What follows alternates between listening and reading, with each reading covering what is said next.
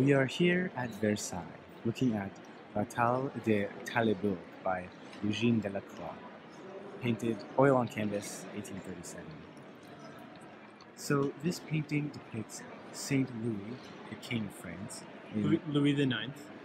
Louis IX in 1242, defeating the Holy Roman Empire, sealing France as the prime kingdom of Europe,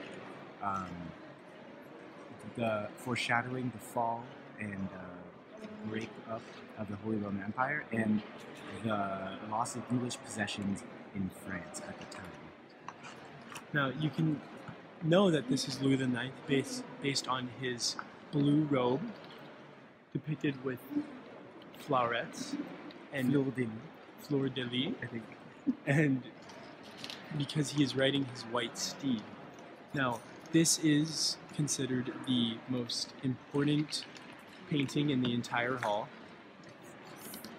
and it is considered the manifesto of romantic painting. Delacroix, a famous romantic painter, uses all his skills to depict this battle.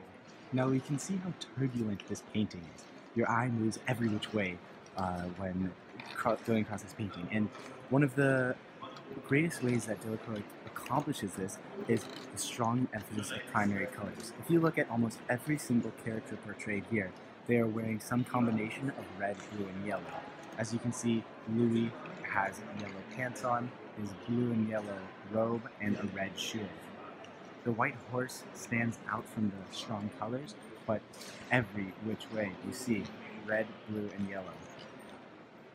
Now, there is a strong use of lines and diagonals to focus your eyes to the center, to the king. Now, the diagonals and spears direct your eyes towards the white steed.